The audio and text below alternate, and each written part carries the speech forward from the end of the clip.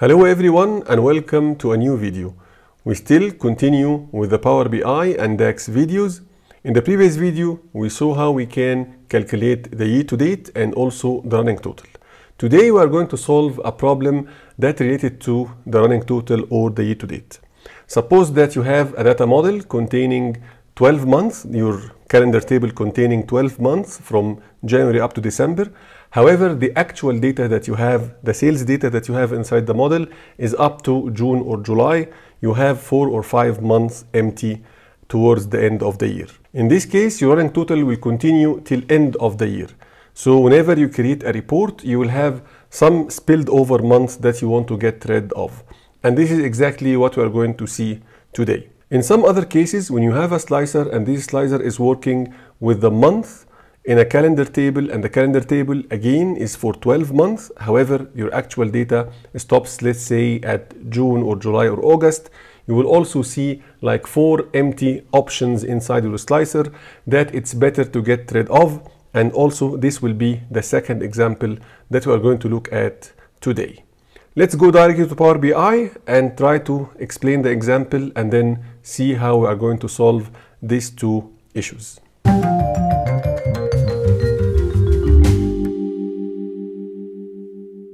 We have a normal star schema model containing 5 tables.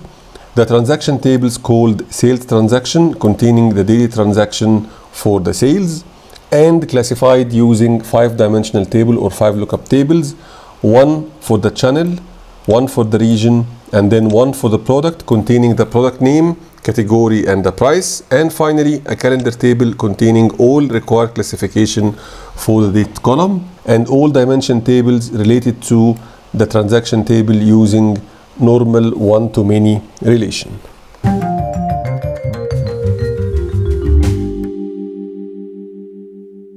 In the report view, I have only one visual, which is basically a matrix or pivot table containing the month, year column from the calendar table. And you can see that we have only 7 months from Jan up to July 2019. And I have one measure representing the total sales. And the next requirement is to calculate the year-to-date sales, which is very easy and basic. And let's try to write this measure together.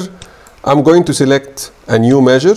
Let me give it a name, sales year-to-date, equal. I'm going to use a very basic function called total YTD. It requires an expression, which is basically the measure that already calculating the total sales. I'm going to select it and then comma. And the second requirement will be a date column, which I already have inside my calendar table. So I'm going to write calendar and then select the date column, close the bracket and hit the check mark. Let me add it to the sales transaction table, and I'm going also to put it as decimal number and 0 decimal places. This is a quick formatting for the measure. Now I have the measure. Let me just drop it inside my visual, and here you go. You have a very quick and easy calculation for the sales year to date. First month, exactly like the total sales, 5 million, and then it accumulates each and every month until it reached July. This is no problem. However, you can notice that I have here from August up to December, I don't have any sales. However, you can see that the sales year to date is spelling till end of the year, and the number is repeated each and every month from July up to December. What we want to do next is to try to get rid of this section of the report using a small tweak inside our measure. Before moving further, let me just take a copy from the same visual, Control C and then Control V.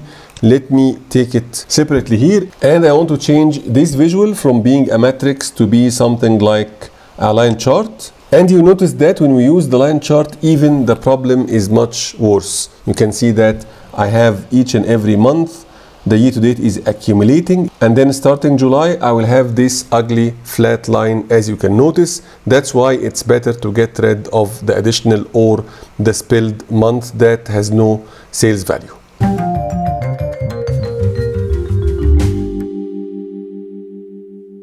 The technique that we are going to use to tweak inside the sales year-to-date measure is very easy and simple. Suppose that I can add a new column here inside the same visual, and in this column I need a list of trues and falses.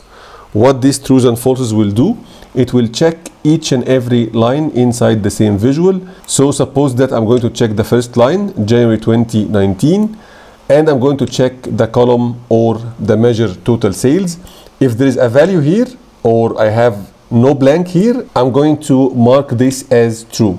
Same for the next one. Also, I will have a true and then true and true and true.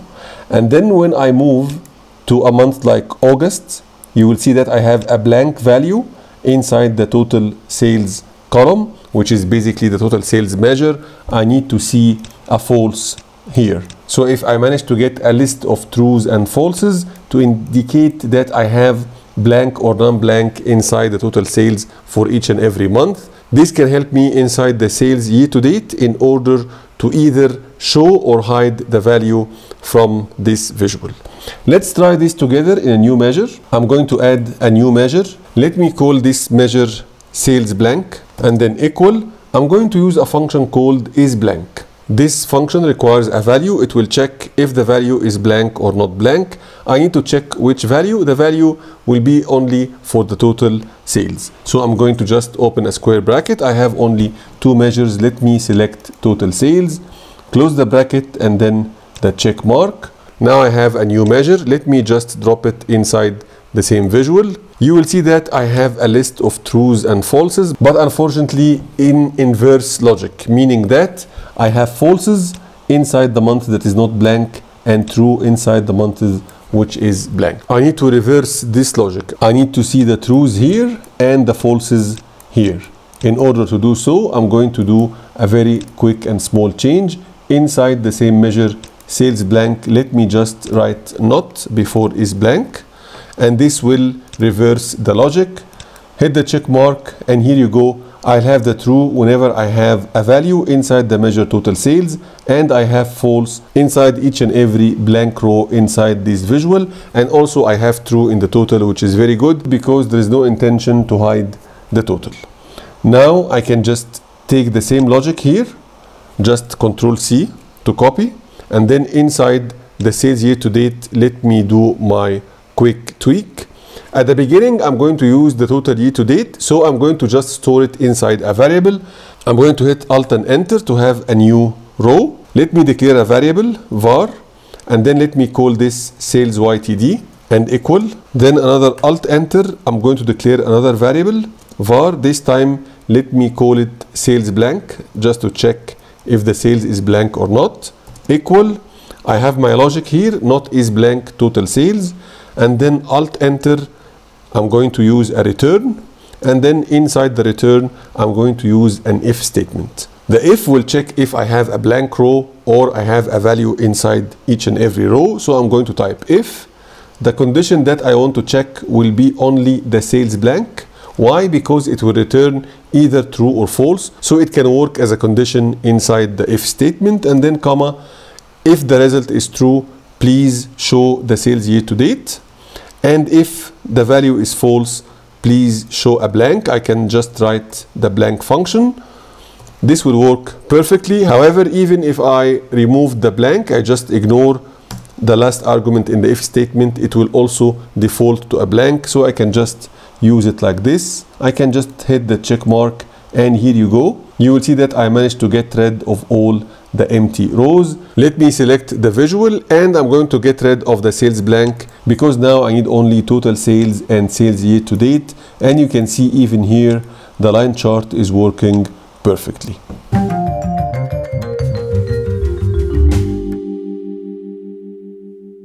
Before looking at the next issue in this video, let's try to add additional month inside this model and see what will happen inside our visuals. If I just selected the sales transaction table, it is a table built on another table inside the same model, and it filters the data up to 31st July 2019. So I can just change this to August and hit the check mark. Now I have more data inside the same transaction table, and you will see that I have now August. Here is the total sales value, and here is the sales year to date, and also the line chart visual is working up to August perfectly.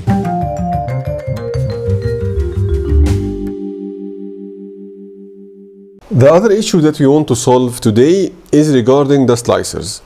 In this case, the case that we have today, we have a calendar table inside the model containing dates from the 1st of the year, 1st of January up to 31st of December. However, your actual data is only up to August, as you can see here in this example. This scenario will result in empty months inside the slicer. So let's try something and see how we can solve this. I'm going to take this down here and I'm going to add a new visual. This time I'm going to select a card. This card will show only the total sales, so I can just select the total sales and put it inside our card. I need just to add one decimal place, 43 million. Let me add one decimal place here. Now you can see that I have 43.4 million total sales up to August. Let me now add the slicer. I'm going to select from the visuals. I'm going to select a slicer, and inside the slicer I'm going to put the month year column, and here you go. You have all the months from Jan up to December. If you select anything from Jan up to August, you have no issue. However, if you start to select from September going forward, this will be a blank, and we need to get rid of the blank months inside the slicer. In order to do so, I'm going to capitalize on the filter area here. My first section in the filter area is regarding the visual. So this section is filters on this visual. By default, because I used the month year field inside the slicer, you will see that I have inside the filter the option to use the month year as a filter. I can just expand this and I have all the months. I can just select all and then get rid of the empty months, December, November, October and September, and this is working very good, no problem at all. However, the only problem is when I add a new month. When I add a new month or a new data up to, let's say, October, I have to come back and check September and October and so on and so forth, and most probably you are going to forget, and in this case you will have a bigger problem. So the solution will not be exactly the same. However, I'm going to capitalize on the filter section as well. Let me just clear the filter here and collapse this one, and if you check here below the field that we have, you'll check that I have another section, and in this section I can add a data field. So in my case, I'm going also to select the total sales. I'm going to drop it here inside this section, and now I can apply a rule.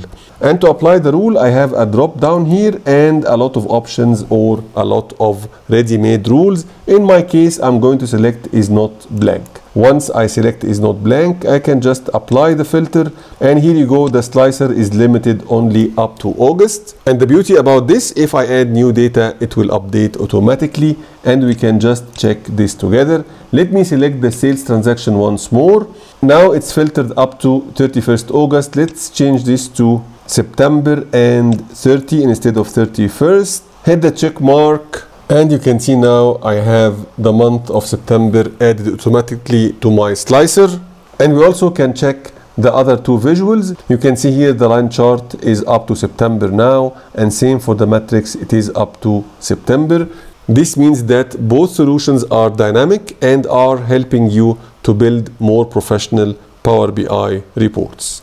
I believe both examples are very useful and the solutions are very easy to apply, and this will help you to have a more professional and user-friendly report.